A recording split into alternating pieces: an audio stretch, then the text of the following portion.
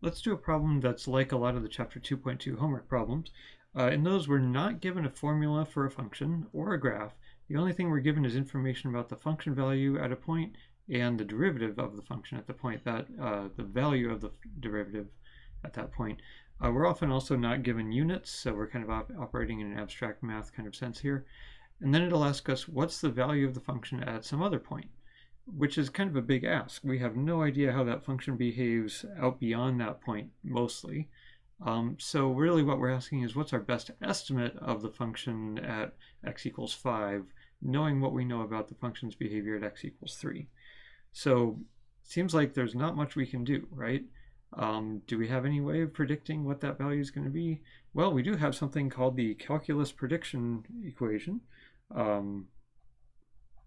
keep saying it's the calculus prediction equation because in stats we use other prediction equations, trend lines basically. So we've said the calculus prediction equation is new equals current plus rate of change times the change in time, or delta x you could say. Another way of thinking of it is a tangent line, or a best local linear approximation.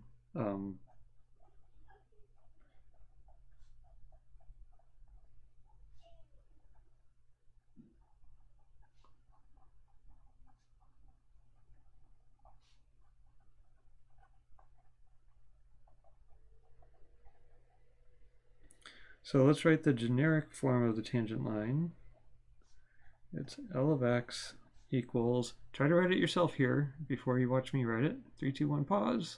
Okay, welcome back from pause.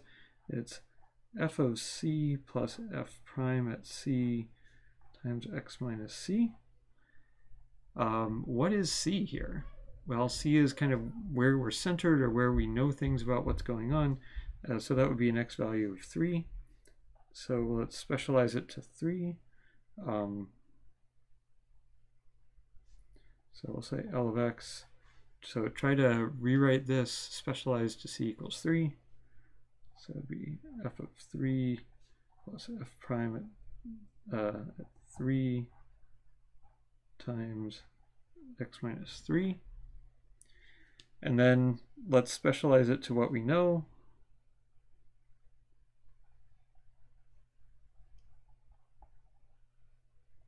We know f of 3 is 57.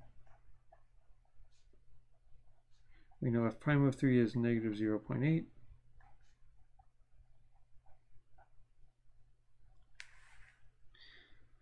All right, and then we want to know about 5.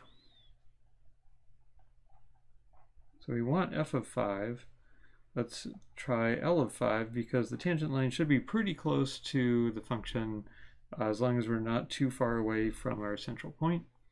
So we'd say L of 5 is 57 plus negative 0.8. So now I'm plugging in 5 for x. So I'm plugging in 5 for the x here. And I know how to plug in 5 for x. But it's complicated and lots of people get confused because we also have c going on. So I've been very careful here to keep the distinction between c and x. First I say what c is, and then I can plug in some other value like 5 for x.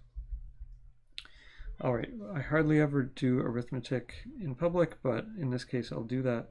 Remember, I can't combine these two because order of operations says I have to do the multiplication first. So a lot of people mess that up, so I'm making a point about it. And then this is 57 plus negative 1.6. So we get 55.4. And can we say that's f of 5? No, not equal necessarily. We'd say that is maybe approximately equal to f of 5. Maybe we're just very good guessers and that's exactly f of 5, but it's only approximate. It is the tangent line. So it's a good idea to draw what's going on here. So we'll say here's 3, and here's 5, here's 57. So I know I'm at that point, and I know the current slope is negative 0.8. So that's kind of all I know to begin with. and then I extend out the tangent line and get a value here, which was 55.4. And that doesn't mean the function is going through there. We could say, can we just draw any random curve that goes through this point for the function? Not really. It has to be a curve that has a slope that matches the tangent line at that point. So it could be a function that does this. Let's use another color here. It could be a function that does that. As long as its slope there is negative 0.8, it matches what we know. And we're seeing that the function doesn't have to be exactly equal to the tangent line. It's usually not. But the tangent line is a better guess than anything else we can do given the information that we were given. So we could say L of x equals f of c plus f prime of c times x minus c. And we can also say f of x is approximately f of c plus f prime of c times x minus c. And the approximation is better and better when x is roughly equal to c. If we were trying to extend this out from 3 to like 300, I wouldn't really trust the tangent line much at all, but it would still be the best thing I could do given the information that I had. Another way to think of it that's sometimes handy, although not as useful for doing Desmos, for example, would be L of c plus h, which is f of c plus f prime of c times, well, h is the distance from c to whatever new x value I have, so I could call that h.